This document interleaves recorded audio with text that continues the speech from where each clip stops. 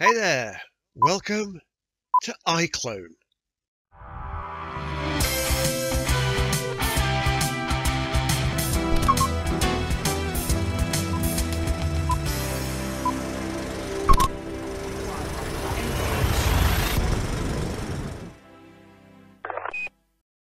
As viewers of my Turjan's Travels video series will know, iClone has been a central part of my creative toolkit for over 2 years now. But what actually is it? Well, let's find out, shall we?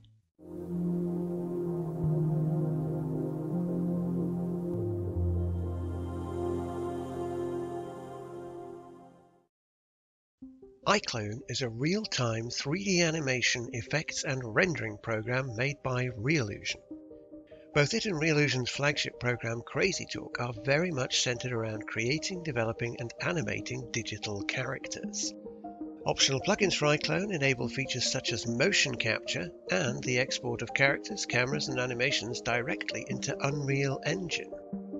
For me as a video storyteller, iClone is my digital film set. With it I can create entire cinematic scenes comprising props, lights, cameras, characters, animations and dialogue. Also bundled in with iClone is Reallusion's Character Creator program. Simply put, if iClone is your virtual film set, then Character Creator is your casting, makeup and costume department. And as most stories start with their characters, let's dive right in and have a look at Character Creator 3.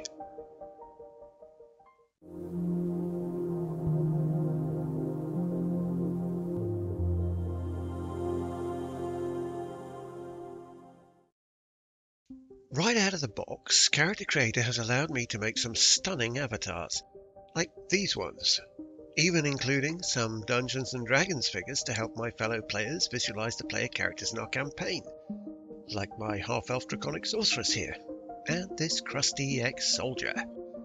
This image shows our entire adventuring party, even including a dragonborn barbarian that I was able to create with repeated baking of morph sliders and some creative custom texture work.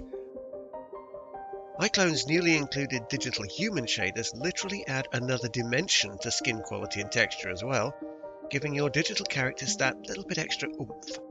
Like you can see here on Cass, the AI cockpit assistant in my Turjan's Travels series.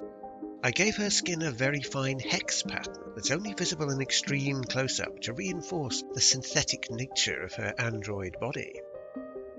Character Creator is also where you can dress your actors, and use a mesh conforming tool to make sure that no stray bits of their anatomy are poking through their shirts.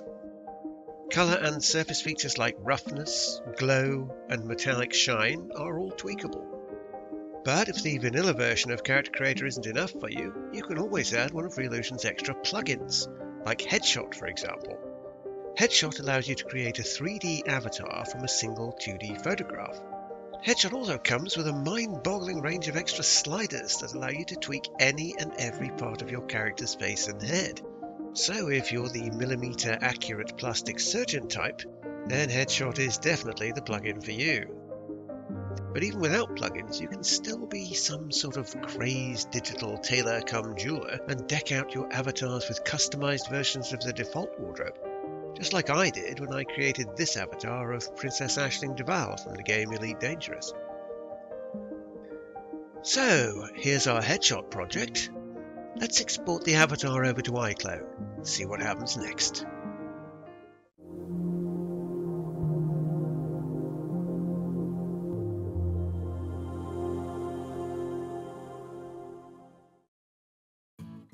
Once your avatar is in iClone, you can load a speech file directly onto it, lip sync the dialogue, add expressions with the face puppet tool, play back the result, and you will see that you have created a living, breathing digital actor.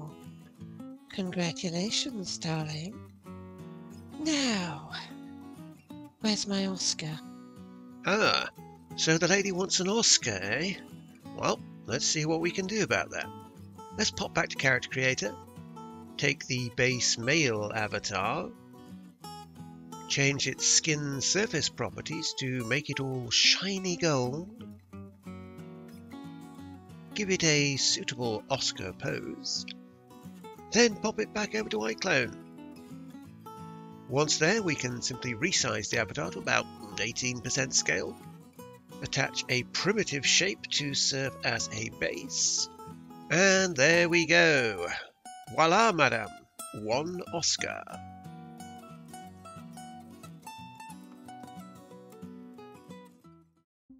Okay, so let's take a look at the nuts and bolts of iClone.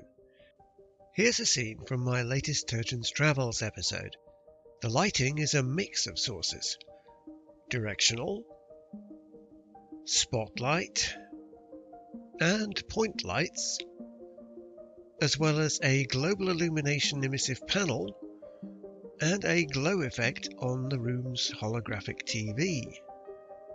iClone can also light a scene using an image-baked lighting source. Now, if all this is beginning to sound a little complicated, then that's because it is. Set design and lighting are entire careers in themselves, after all, and good lighting can make all the difference between a scene looking great or not so great.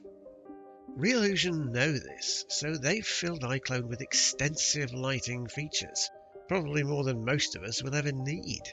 But if you want to go down that particular rabbit hole, iClone certainly has the tools you'll need to light your way. So, that's the lighting. Let's have a look at the cameras. iClone allows you to place up to 30 cameras anywhere you like in the scene, and you can switch between them live on the project timeline. Cameras have focal lengths, depth of field, and can be set to move, to always look or be attached to a specific target, or even follow a predetermined path through a scene.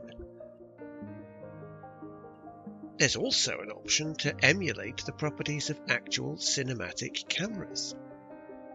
Well, that's our lighting and cameras taken care of. Now what about the actors? For me, this is iClone's real strength. There are motion capture plugins available for the program to help with actor animations, but the costs do rapidly start to add up once you head down that road. But if you're even entertaining the idea of mocap at all, you probably know that already.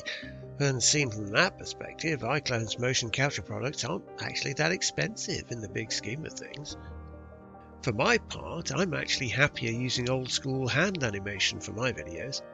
I feel it gives me total and precise control over all my digital actors, down to the slightest nuance of an eyebrow or the wrinkling of a nose. I also enjoy hand lip-syncing my characters' dialogue. Because I've created all my digital avatars by hand, every one of them has a slightly different facial construction, and so each one tends to pronounce visemes, the building blocks of speech, a little differently. I like that, it makes them more real to me as actors, and I factor that in when I'm lip-syncing the dialogue for them, and even sometimes when writing my scripts in the first place. When it comes to making my characters move, I tend to use stock base animations and tweak them as required as I go along. iClone has a keyframed motion tool that makes use of transition curves to allow for smooth, natural movement, or even jerky robotic movement if that's more what your character needs.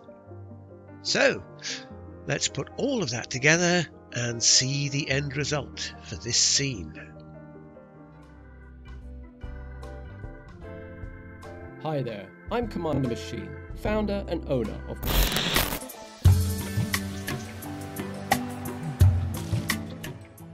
The Worldcraft Corporation presents a special edition of the Worldwide Travel Show, en route to the Distant Worlds 2 expedition, live with Alison Cisco.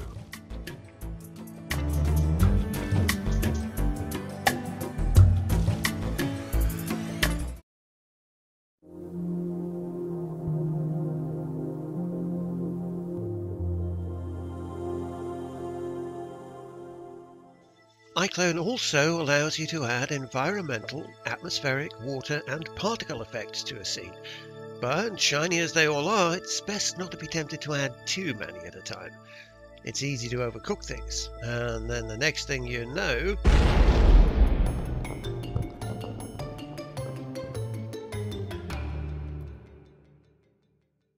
So there we are. I hope you've enjoyed my little review of iClone. There are still more features I didn't cover in this video, and of course Reallusion are always adding new content. In fact, the end of July will hopefully see the release of the Skin Gen update for Character Creator. I'm certainly looking forward to that one.